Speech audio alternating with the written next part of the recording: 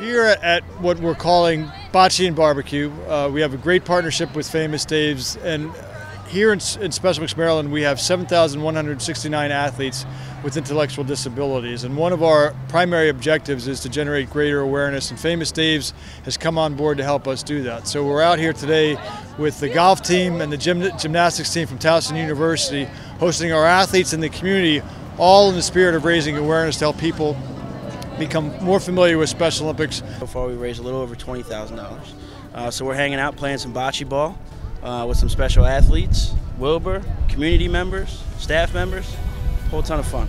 Last weekend, this weekend, next weekend, and I believe the weekend after that, we're selling our Feast for One, which we've renamed Brave in the Attempt Platter.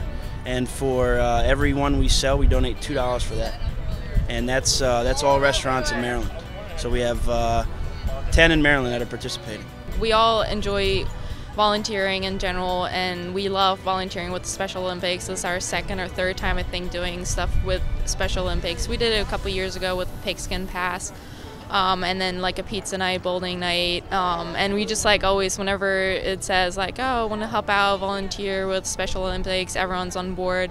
And right now we have the whole team here, which is great and fantastic, and we just have a really great time, and it's just nice to be involved with Special Olympics. We are so proud to have a long-standing relationship with Towson University and the athletic department, and really under the leadership of Tim Leonard, our relationship is advancing. On October 24th, Special Mix Maryland will be the community partner for the homecoming game against Villanova, celebrating the 150th anniversary of the university.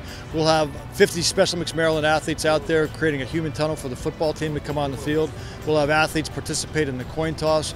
At halftime, we're going to do a plunge with Tim Leonard actually going in the water, all to bring attention to Special Mix Maryland, the support of Towson University, and everything that is exceptional about our athletes, generating awareness, again, within the community to help not only the current 7,169 athletes across the state, but in an effort to recruit more athletes who participate in those sports, ultimately building interactive, inclusive communities with dignity and respect.